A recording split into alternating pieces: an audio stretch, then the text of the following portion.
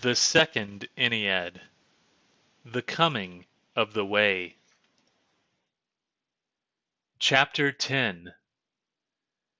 Before the Word came into the world, the sages sought him out in every place. They saw him not, but sensed his presence everywhere. They found him in living beings, in mountain crags and flowing streams, in seas and winds.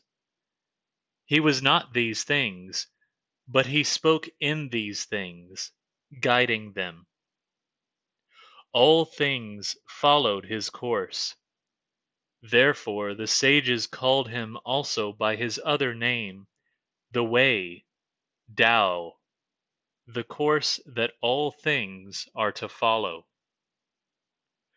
The trees, the birds, the rivers and winds, these had no choice but to follow the Way.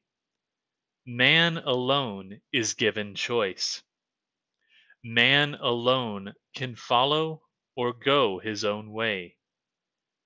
If he follows the Way, he will suffer with the pain of the world, but he will find the original harmony. If he follows his own way, he will suffer only with himself, and within him will be chaos.